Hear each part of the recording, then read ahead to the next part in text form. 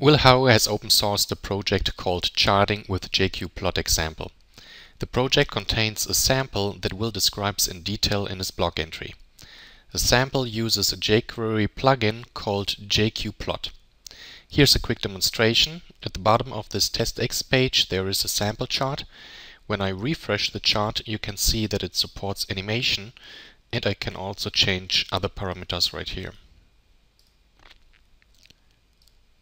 Now the plugin requires the data to be passed in a certain format, which is why Will provides a sample that shows how to read this data easily from nodes views.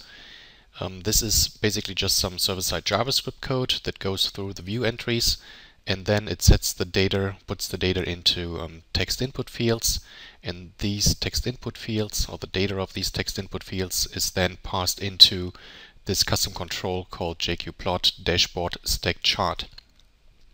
The project also comes with another testx page which shows the client-side JavaScript code that actually triggers and uses the jqPlot plugin.